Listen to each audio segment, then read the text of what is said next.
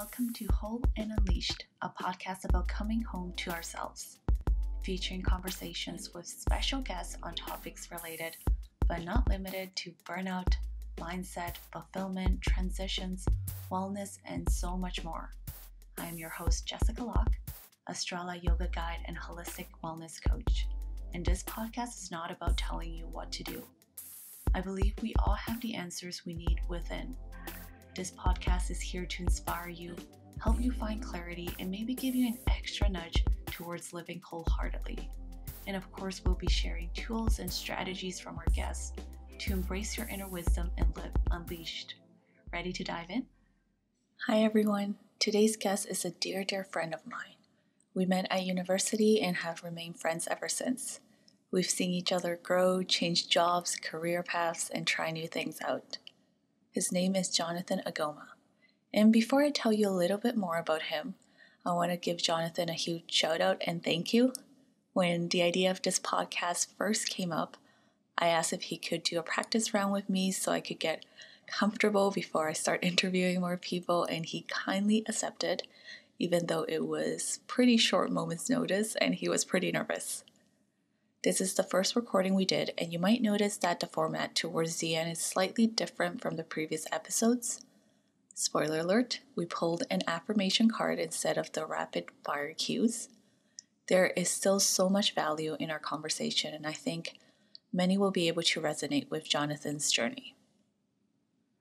One thing I've learned this year, if you're listening from a far future, I'm referring to the year 2020, is to ask for help, to lean on each other and vice versa. This year has been very intense for many individually and on a collective level. As someone who grew up being praised for their independence, asking and receiving help was a hard lesson to learn. I was always the helper, yet I didn't know how to ask, let alone receive help.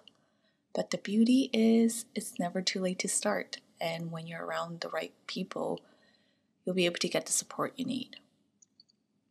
So I wanted to wrap this year up with this beautiful passage from Tokopa Turner's book, Belonging, Remembering Ourselves Home. Where you long for the friend who calls only to find out if you're well, be that caller for another. Where you long for eloquent prayers to be made of everyday things, let your own clumsy words bless your meals out loud. Where you wish for ritual under the moons, be the one who holds the heartbeat of gathering. Where you aid to be recognized, allow yourself to be seen. Where you long to be known, sit next to someone and listen for the insight into what they love. Where you wish you felt necessary, give those gifts away. I hope this passage resonated with you as much as it did with me. So let's dive into the episode. Who is Jonathan? Jonathan is a creative designer and art director who specializes in designing interactive experiences, products, and brand development initiatives. He spent his career leapfrogging across Canada, working as a creative for various industries from advertising agencies to broadcast TV to bricks and mortar retail design. From working on beer and cheese to cars and banks and everything in between, Jonathan has prided himself on diversity and curiosity above all else. Never choosing to stay in one spot, in 2019, he chose to leave the life of 9 to 5 to begin exploring his own personal and professional ventures. In today's episode, Jonathan shares how he fell into design even though he had another career in mind, how things were great on paper but not aligned to what mattered to him, how burnout made him reevaluate everything he was doing, the importance of taking a step back, the lessons he learned from being a digital nomad, how adopting a curious mindset has helped him create a life around what he values the most. Let's get started. I wanted to share a bit of how I met you, Jonathan. Yeah. It was, I think, almost 2007, 13 years ago that I met you. Probably. At university. Yeah, I remember the moment. You might remember it better than me. I do remember. It was a color and 2D class, and I remember because you told me, "Hi, I'm Jonathan. I'm Filipino, I think." Something like that. And I'm like, you're the first Filipino I've ever met. Yeah, And yeah. you were so shocked. And I'm like, why is he shocked? You're like, there's so many of us. Yeah. Not knowing that I just moved from Peru to Toronto. Yeah, exactly. You were actually the first Peruvian I knew, I think, perhaps. That I knew at the time. That I realized. Yeah. So that's awesome. There's more of us now, isn't there? No, for sure. And then I realized I knew a ton of Peruvians before. I just never asked that they were Peruvian. Yeah. So that was my first impression of you, but you've always been so open and curious and excited about life in general. So, I mean, there's so much I want to start with, but tell me a little bit about your career path. Sure. So I guess to like kind of start things off, when I first kind of went into design and the whole design industry, I didn't even know this was a profession. Like a lot of people, when they went into university, they knew they wanted to be a designer, they knew they wanted to be creative, but I kind of just like fell into it. I was originally took all my courses to be a nurse. Actually, I took sciences and everything, but like in secret, I guess. I at like night school and summer school, I took all these extra credits so then I could take co-op because I wanted to try a job out. And the co-op I took was a junior intern designer at this small company by the lake. And that's my first exposure to being a designer outside, art class and like communications technology. And then I was like, oh, this is kind of cool. And I guess what really motivated me into applying for design school and not applying for any other science courses or nursing schools or anything like that was I couldn't help but feel like I would get bored in any company I would work at or any industry I would work at. But after working as an intern designer, I realized as a creative, you get to work with different people and you get to like experience different kind of industries. And I thought, hey, this is like a really cool way to avoid staying in one company. Back then, I didn't realize that would be like the roadmap to how I treated a lot of my career, but that's kind of what I did going into design. So that's kind of how I fell into it. And then over the years, I moved, like you mentioned, from like ad agencies to like broadcast television, more the digital side of broadcast television. And I kind of just did a thing where every time I learned enough or I got bored, I kind of threw a wrench in my life and quit my job and moved to different places. One of the most notable things I did was I quit a really good job all of a sudden, and I made the excuse that I was going to drive across the country and visit national parks. So I kept on saying that to my colleagues, and they kept on saying, all right, when are you going to quit? And I eventually picked a day, and I was like, I have to do this. So I drove across the country, moved to the West Coast, and started working as a freelance remote designer there.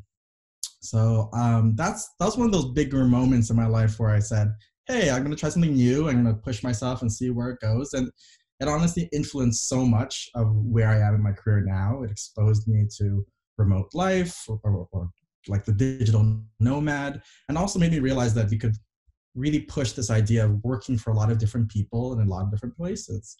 And then after that, I decided to come back to Toronto after the stint in the West Coast, and I ended up working for a bricks and mortar retail design company, where after several years, I decided to kind of go on my own, finally, for sure. And I'm here where I am today, really working for myself, working with a couple partners on different things, and trying out a lot of new ideas that I'd never had the opportunity to fully commit to before. So oh my gosh. That's kind of like me in a nutshell. In a nutshell. One thing that really stood up to me when you were telling me that you planned to become a nurse and you took those classes in secret. Why? How so? Like the design classes? Honestly, wait, so the nurse classes that you were taking, were those in secret or was it design ones? It was, well, it wasn't quite in secret, but I was doing all those nursing courses during nights and like night school and university, so I could do co-op and art classes on my normal time, right? So I did it obviously because I come from a family of healthcare professionals. I really thought that's what I was supposed to do.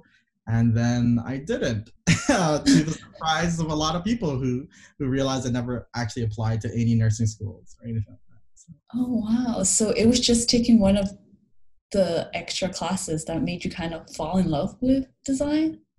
Yeah, I would say it was obviously like there was this one course. It was called Communications Technology. A lot of people, at least in our curriculum, know about it. What really pushed me into creating something was, now that I'm thinking of it, I worked, it sounds super nerdy, but I think it's cool now.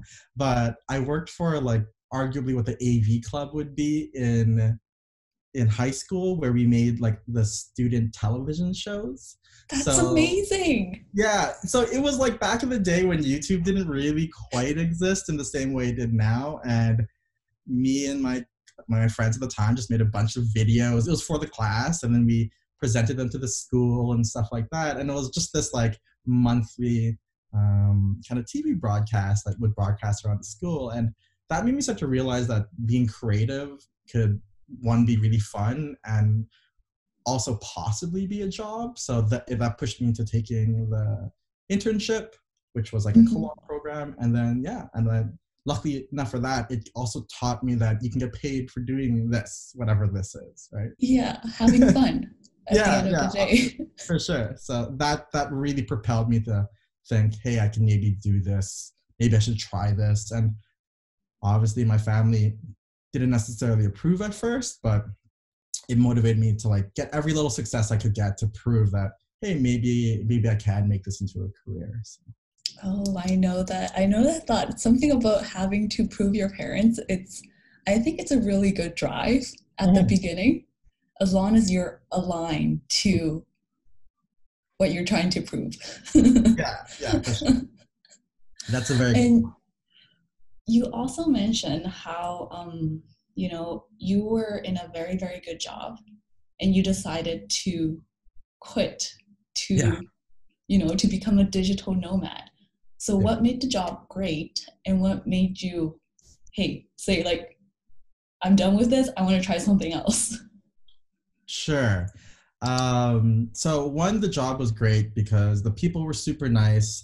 Coming from a lot of advertising backgrounds before, this one was slightly different. It wasn't quite advertising in the same sense. So it didn't have that same kind of, I guess, pressure that other jobs had earlier in my career. So that's really what made it great. Everyone was really understanding. I learned a lot. Everything from like on paper, it makes sense, really good benefits, long-term employment, things that designers often strive for early in their career. That to me, what motivated me to get out of that was just the work didn't necessarily inspire me in the same way. There were things I knew I could do, and I think the biggest thing, and it's not to sound like that the job wouldn't have been good for me, is that I was just curious if I could do something else. And I think the little drive inside me was, some of the best things in life happened when I decided to just say, F it, let's try something different. And I was like, well, let's just try something different. So it was a lot of naivety and not really forward planning. And that kind of felt really interesting at the time. So yeah. That propelled me to doing it. Yeah. So how long were you a digital nomad for? Sure. At that moment, when I quit, I spent around 2 months just bumming around national parks across Canada with a couple friends. And then I spent just under a year working for multiple companies on the West Coast. So I would spend 3 months at one place, or I would work at a couple both remotely. And this was at a time where I didn't think that was necessarily possible, that companies would be cool with me not staying for a prolonged amount of periods, as well as other companies would be okay with me just coming in for a day or working on a couple projects and saying, yeah, you can do whatever else with your time.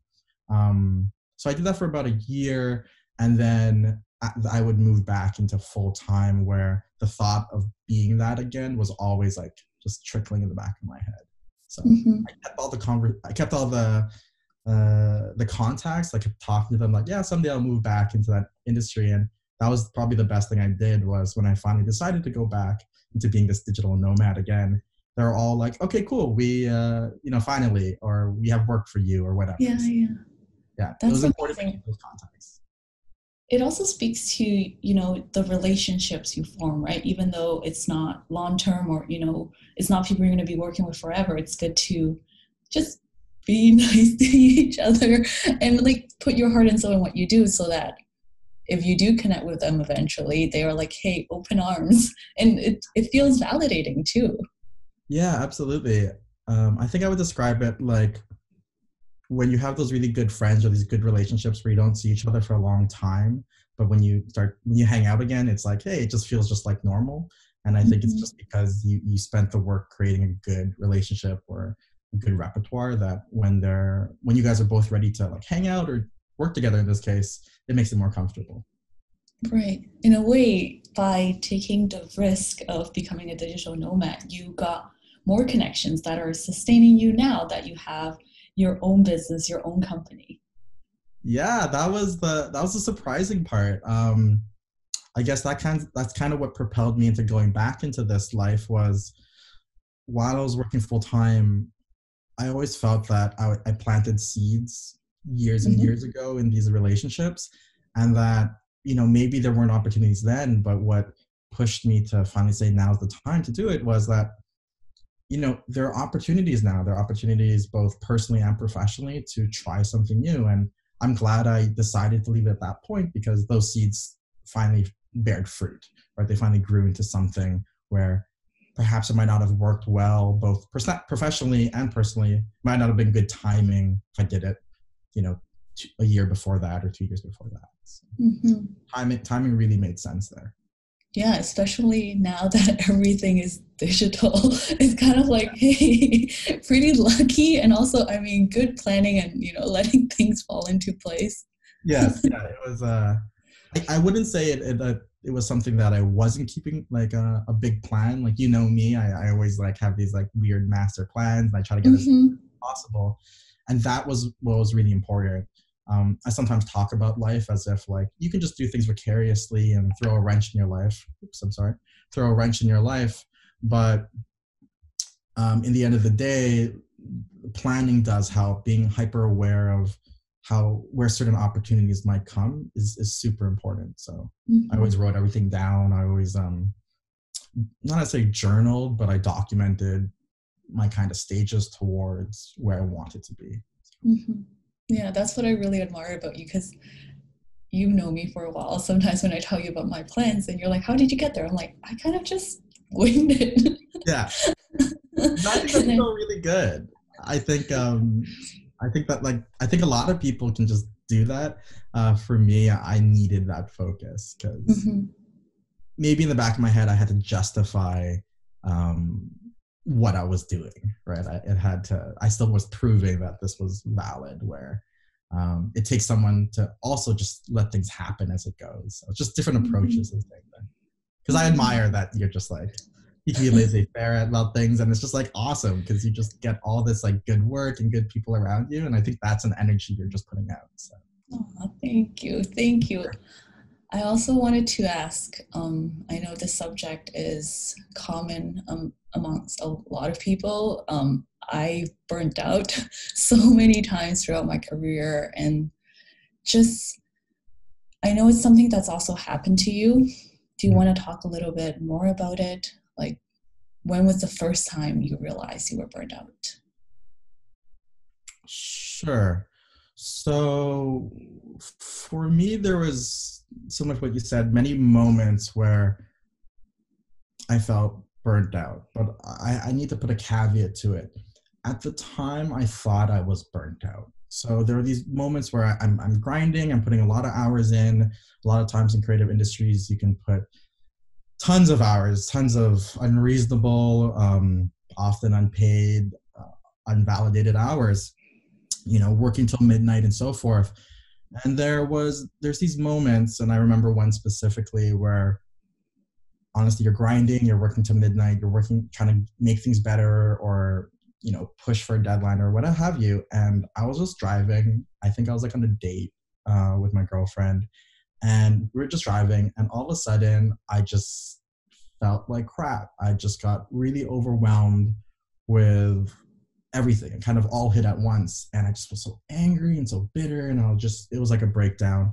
And my girlfriend was like, what the heck is going on? Like we were having a normal day. And I realized there was just so much pressure I was putting on myself for both external, internal. And that was one of the first moments that I thought was burnout, or that I was getting to being burnt out.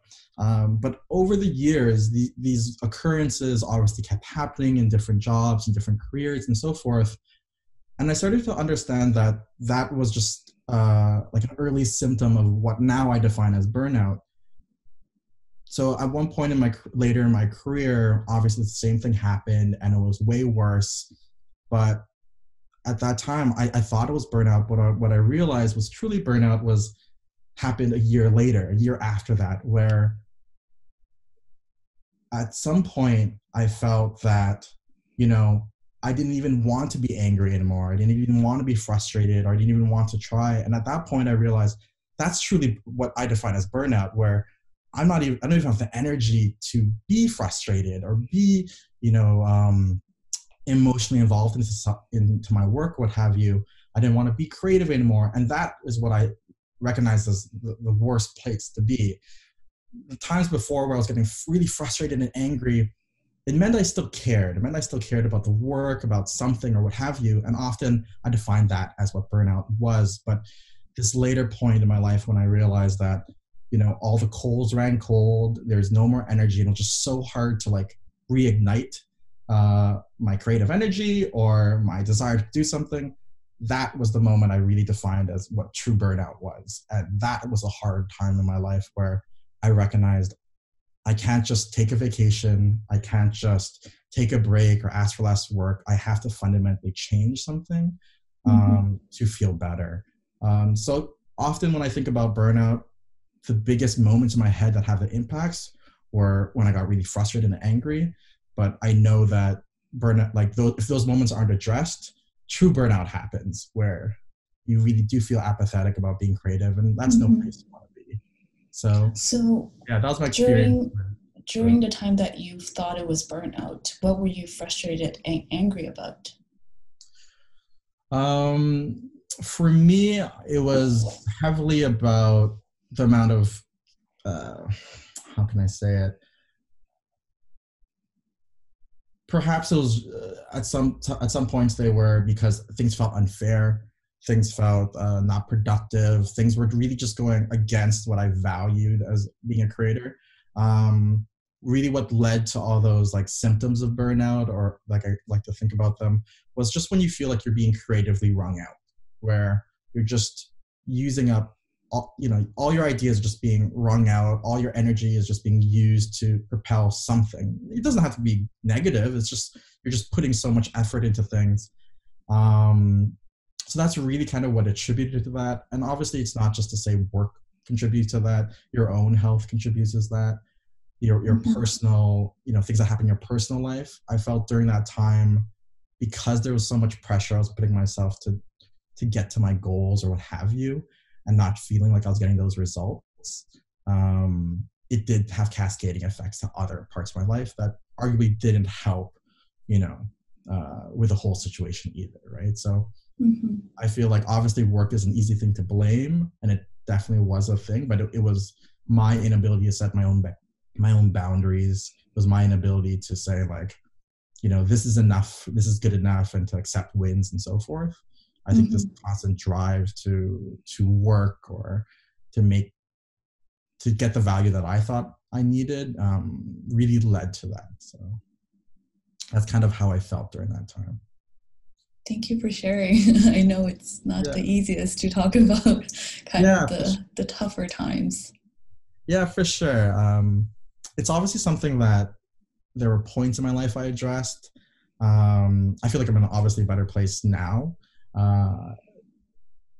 One thing, a piece of advice I got before that was always in the back of my head whenever these big events happened where I was feeling so crappy or bummed out, or was someone once told me at the beginning of my career, she said, you seem to like to work and you seem to work really hard. And she's like, just know that it's the long play. Don't burn out before it's over. The whole idea is just trying to get to the end and not just, get halfway. And on the back of my head, I was like, I have no idea what that means, because I was just out of school. I said, I'm ready to prove myself. But, obviously getting to that point where I said, all the frustration is gone and there's no more passion and energy, I realized that's what she meant. Getting to that point, it's so hard to restart. It's a vacation doesn't help it. You really have to find what inspired you to be creative again. So I always tell that to my designers, that, don't burn out, and understand what burnout means. It's not getting frustrated. It's realizing you don't want to do this job anymore. Right. I think there's also a lot about alignment, because I realize when I'm working on projects I care about and excited about, and the people that I'm surrounded by are also going towards the same goal, I can put in the hours. I don't get as frustrated. But when I'm working for a client they might be a little bit unreasonable, or, just too demanding or something like that, it doesn't even feel good to do that work, and less alone to put more hours on it, especially when they want something from one day to another. And I think I had a lot of that energy where my boundaries weren't good. And so they kept taking, I think people can tell when they know, oh, you're a hard worker or you don't mind working. So I think unless you put a boundary, they're going to try taking, maybe because they don't know. They're like, hey, because she's always given, why not? Yeah, absolutely. I think it also kind of comes down to people having I had it, I guess I could say, like a hero complex. Like, you want to be the person who did it. You want to be the person who brought that great idea to the table and pushed it through and whatever. And people may not know that. People, I don't think, are trying to take advantage of you, but when you come off as the person who will save the day, or who has the right ideas, or is that person to go to, you have this hero complex that doesn't necessarily make the whole team better, right? So I think when you're saying about alignment, really good teams, and I've been on so many of them and I'm thankful, are those who like a team got each other. They know when you're getting tired, they know when you need a break, or they'll just sit with you while you grind through. And that level alignment is honestly like the magic hour. That's when everything just feels good, and you have this boundless amount of energy and spirit to finish something or get something to the point you want it to be. Yeah, that's beautiful. I think having the team definitely helps. And I guess now, how do you find yourself getting close to burnout, or how do you check in with yourself to avoid that from happening again? Or what changed, I guess? Maybe that's the main question. What changed between back then and now? Sure. I think a lot of things that changed when I realized that I was as much in control of my burnout, or me burning out. Sorry, rather, I didn't realize how much in control I was in that situation. It's very easy to play the victim and say, oh, all this work is coming in, people are being unfair, without really understanding how to, like we said, set your boundaries, right? So right now I'm way better at setting my boundaries, creating expectations. Obviously, working remote really helps with that. The fact that you're physically not there stops, drive by people from saying like, hey, can I have this, or what have you. Drive by people, I love it. That's basically what it feels like some days. Yeah, for sure. So, having this remote life really helped, and I learned to embrace the ambiguity that comes with it, but at the same time know what was positive and how to use that. The other thing that I felt really helps me acknowledge what burnout looks like and what eventual burnout will feel like, because I'm sure I'm going to have it throughout my life, and the point is just to alleviate it or stop it early, is just recognizing that I was kind of just like what I'm like when I'm mad or frustrated or stressed, and what that looks like to other people. And I think only when you can remove yourself from a situation and realize that you're like, oh wow, I am this maybe not good version of myself, or I'm not as passionate or as creative as I used to be, being able to have time to step away from all the kind of environments I used to be in made me realize that, oh, that's not quite who I want to be. I like aspects about it, but maybe I can adjust. And I was not able to do that before I would just constantly grind, right? Constantly try to do something or be creative or prove something to myself. So Mm-hmm. that distance from myself really helped. I guess my old Right. self really helped. Yeah. But now I don't feel like I get as much burnout. I mean, now's a weird time because of the lockdowns and the global pandemic. But I'm just way better. I feel like I'm way happier now. Um, Obviously, there's things that have been lost in the mix of not being in those really intense environments. There's things I miss about it. But right now, I'm just trying to figure out what's the balance, which I have a hard time figuring out balance. What do you miss about, I guess, those interactions? I miss one, like you said, the alignment, being on teams who are just who care so much and put so much effort into what they believe in. And that's arguably like kind of walking that thin line between, burning out and being like in a really good, healthy environment. So I missed the team members. And I kind of missed the pushing to the edge. I've talked to different people about what it means to push the edge.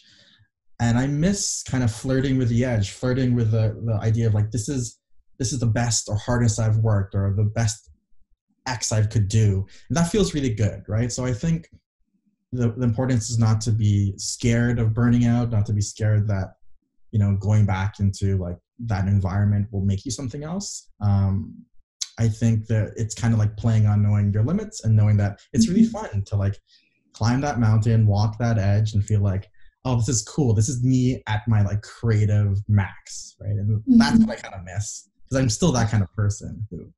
This is like a perfect segment, because I've noticed that lately you have this outdoorsy adventure, and I see you exploring and hiking and climbing that mountain. It's kind of like you brought that design drive into, I guess, in a different form.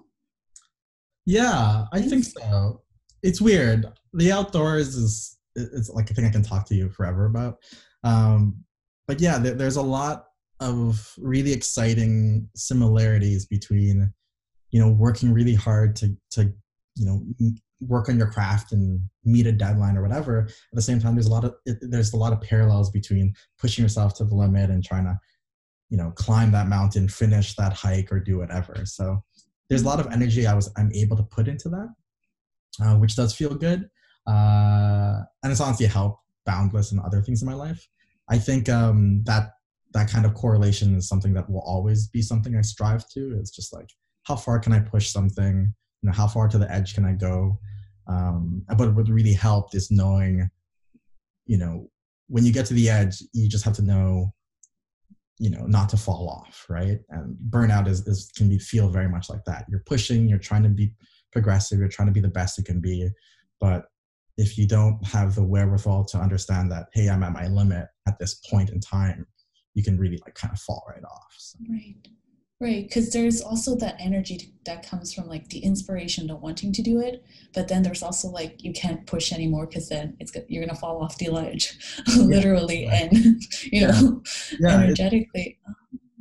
There's both like, there's like the physical, like real conversation about like pushing to a physical edge. And there's also just like this mental edge that we all have. And I think of it like how working out, it doesn't mean you'll never get to these like goals. It just means maybe not today. Maybe you need to like take a step back, regroup, and then figure it out and go about it again. And that's okay. And that's okay, I think. Yeah. Absolutely. So. Oh, wow. It makes me want to go climb a mountain. I don't know if I can do it like you do. No. But it's like super inspiring, especially with your, I guess, would you say that your latest passions are the outdoors experience? Or it's something you've always had within you? It was definitely something that was always within me. The outdoors always felt like a really good escape. I made every opportunity I could when I was working full time. Working remote really helped with that aspect, that I could be on a mountain one day and then I can go back and work another day. And my clients are all, arguably really chill about it.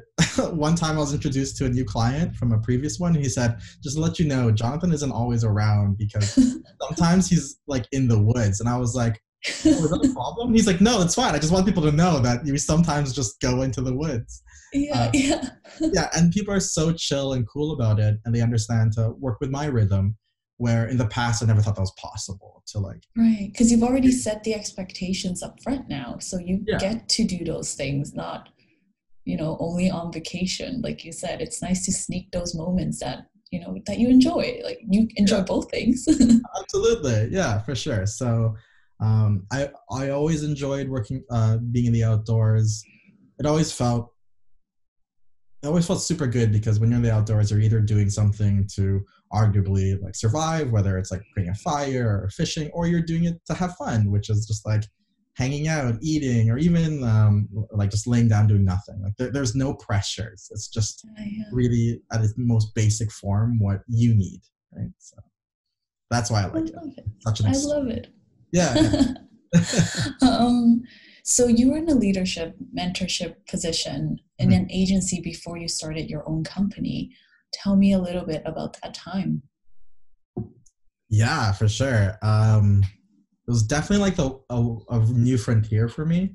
I've worked with, juniors in the past. I worked in art director roles, but this one, I applied as an art director knowing I was going to lead a small team. And it slowly became being the creative lead and director of design at that company. That was a transition that was really new for me because from mentoring, it became being kind of accountable for people. So that was the biggest transition for me, where I kind of had to embody and learn and think about everything that I looked up to in really great leaders and really great creative directors and so forth. And I tried to apply it. I don't know if I did the best job. I tried really hard. I liked my team. My team liked me. But it was something where it was a new time to explore how to like design a team and design human relationships and design how people grow in their career. And that was super cool to me. I thought I was very humbled. I'm very proud and thankful that I was able to have that opportunity to work on creative designers, young creative designers, and try to get them to their goals. At the same time, managing a department that needs to have these business objectives and work with the other business leads. And that was a whole new design problem that I never experienced before.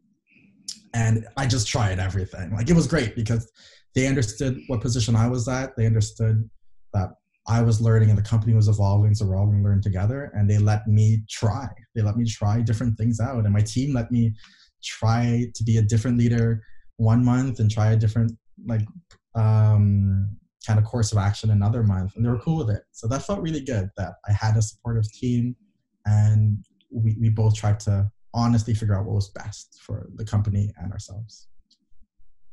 Oh, I mean, from the outside, I could see how good of a leader you are, just because from our day-to-day conversations, you're like, oh, this is what I learn about, you need to focus on the employee strengths and how to work with them, as opposed to a lot of places I've been at where the boss wants something and they, instead of working with their employee strengths, they are forcing them to be something they're not.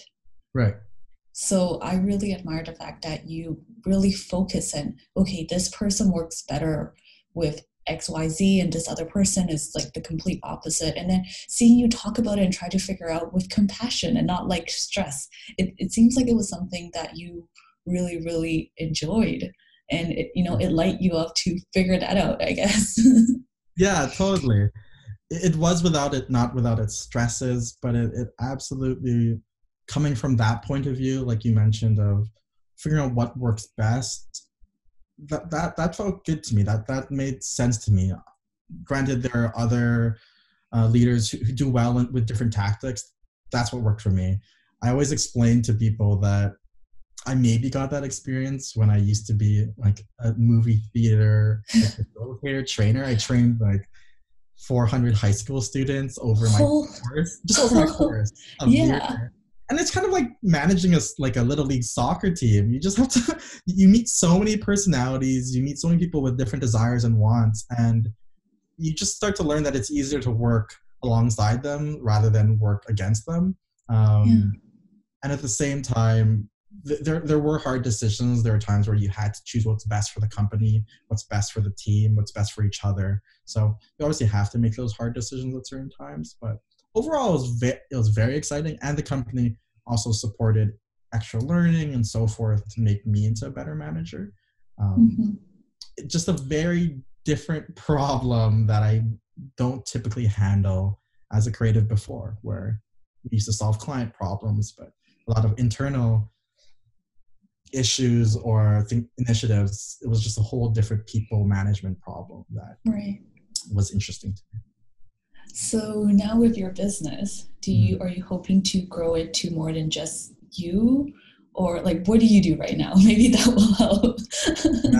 I'm still asking myself. So primarily what I do is I typically work with or partner with different strategists or different full-on agencies, and I work as either a consultant or as a creative, not necessarily arm, but like a creative independent person for that company. I still kind of embrace the idea of jumping around, so I work for several companies across like between Vancouver and Toronto, which is super fun because you can mess around with time zones and you can start your day at different times. So that's what I'm currently doing right now. So I'm focusing on trying to explore different areas of design work that interest me. My most recent project, I was making an educational course for this person wanted to start this music program. And before that, I was just doing ads, basic advertising, or I moved to product design. So it's really fun to get into that rhythm of trying different things, which I always love. So that's what I do right now. Do I want to expand? I don't know. I'm always at a point of trying to figure out where I'm at in terms of being introspective and trying to figure out what I enjoy. I don't know if I'm at the point where I'm ready to hire people or be that person for myself. I think right now I'm trying to figure out what I enjoy doing first, what I really can commit to, because there's obviously a lot of pressure in making sure when you hire someone, you can support the life they also want to live, right? And that was a pressure that I felt when I had to work as a lead at my previous company, where they have their own lives, they have their own desires, and it's tough to be an owner and try to say, hey, I can help you get there too, right? If you follow me. So before I get to that point, I still want to figure out what I want so I can be a better leader for someone else who wants to kind of follow what I think is cool, right? Oh, not there yet. Maybe someday.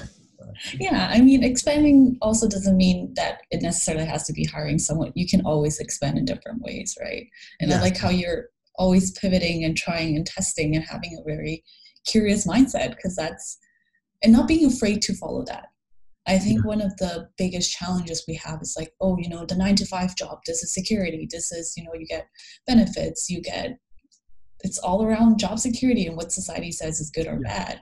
So seeing someone who's kind of follow their heart, like, F this, I just want to try this out and see how it works. And then it's like, maybe work in Vancouver for a couple of months and maybe do my own thing. And, you've managed to create a life at your own terms. Like, how even your clients were like, sometimes he's in the woods, which I think that's what I'm going to call, Jonathan in the woods. Because, you kind of slowly molded the way of life that you need right now. It might change in the future, but I mean, it seems to be working for you. Yeah. Thank you for like putting in that kind of light.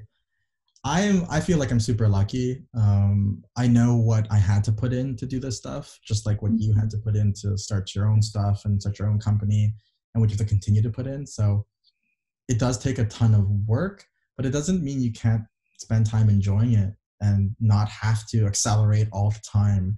And I think that's where I'm currently at, is just I'm being very diligent and very focused on the initiatives that I am putting work into. I really do care about them and I want them to be out in the world, and I'm willing to put all that energy into it. And I've slowly started finding these things that matter to me that I'm willing to put work into, and that feels good. I'm fortunate enough that I thought of this lifestyle throughout my whole career. I knew that I wanted to always have that freedom. So it came from financial planning to connections to business management.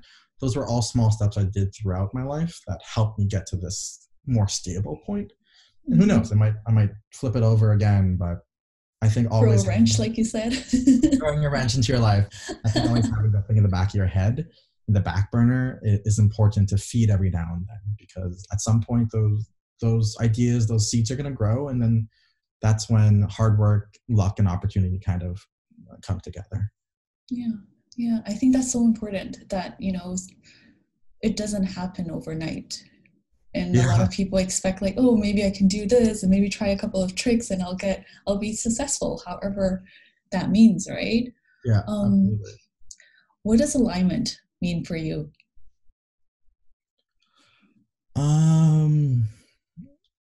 I think alignment right now, what it means for me is figuring out what balance looks like in my life. I'm very good at being an extreme person, like personality in any kind of way. For example, I know when I go back into a full-time job, I give it like 110. I give it everything, and I'm trying to figure out how to do that while still not burning out, like we talked about before. Likewise, when all these lockdowns happened and I had free time, I moved to another extreme of being really chilled out and maybe not being as productive as I could have been.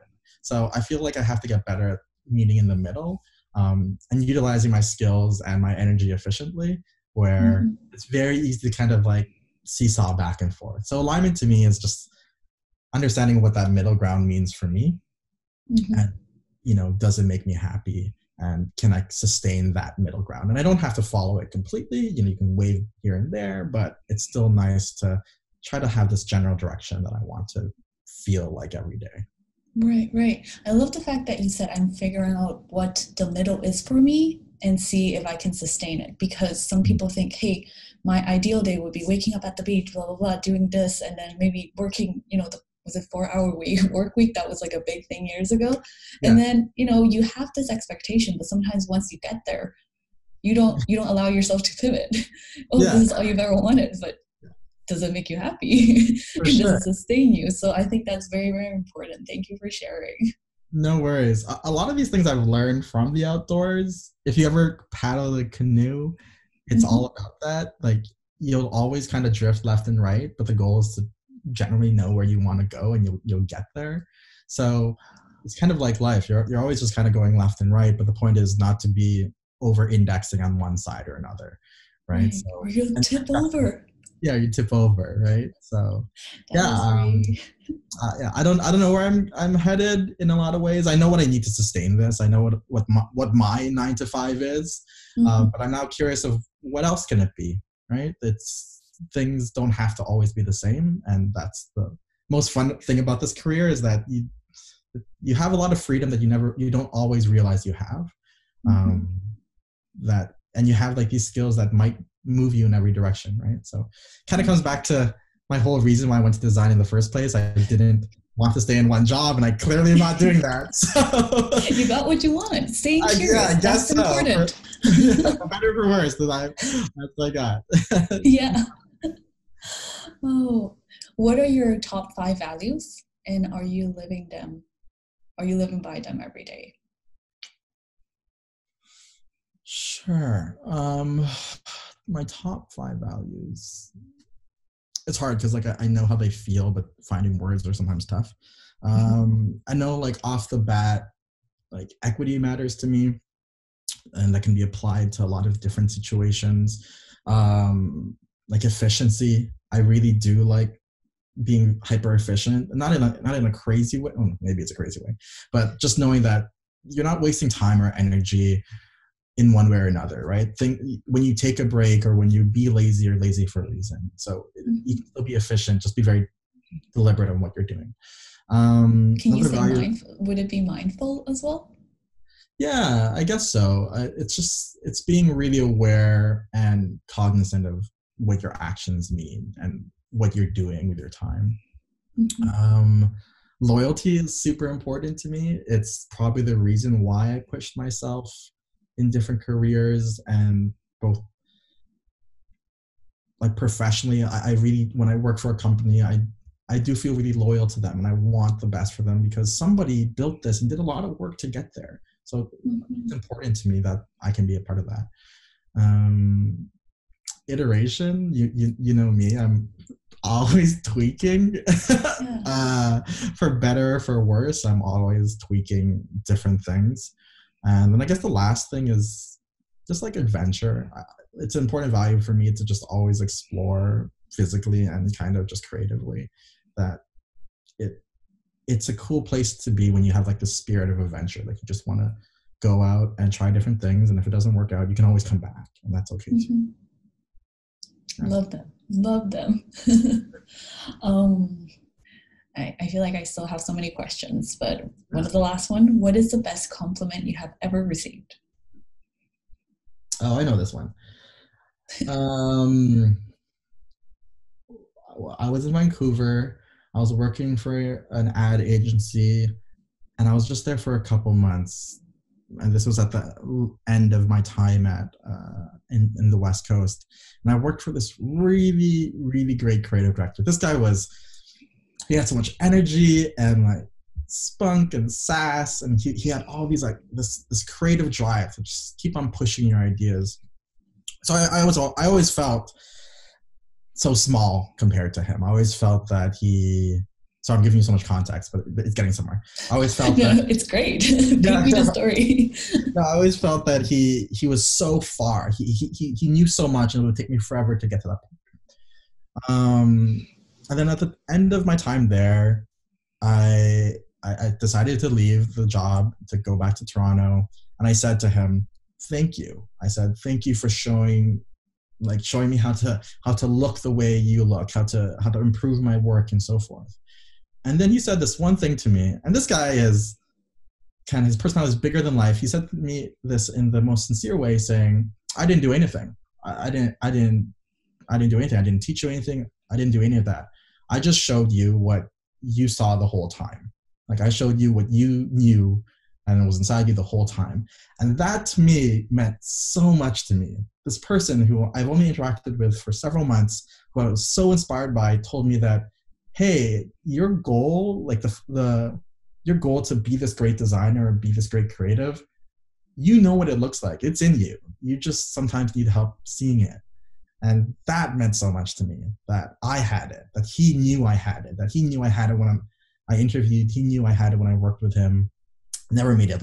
He never made it look like he knew I had it. He made me always like work really hard and make me feel bad about all my designs. But it made me realize that he saw potential that I thought I needed an external person Right. to lead me to. But so that was a compliment to me that really had an impact and made me realize that, hey, I have to look inside. Sounds super like after school special, but it meant a lot to me. So I have no idea what that means. After school special? Is this like a Canadian expression? No, it's just like, like after school specials, they always end on wholesome notes and like, like you know believe in what? yourself. But Yeah. it's true, because like even me listening to it's quite touching. It's almost as if, that moment you were seen. Like, Yeah. Wow. and Weird. having a leader, someone that you respect, tell you, like, dude, Yeah, you got it's it. you. Yeah, but not a cheesy, but really like honest way. And it just, I don't know. I feel just listening to your story like angels singing or something. Like, what?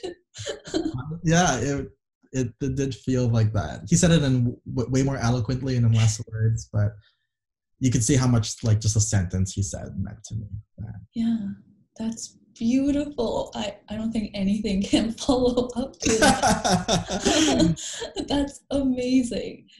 Is there anything you want to share? Is there anything I should have asked you about? No, I think you covered everything. I think in terms of just what I'm up to now, there's a lot of smaller projects that I'm working on that I'd love to share in the future. But in terms of you asking me everything, I think you asked a lot of really good questions.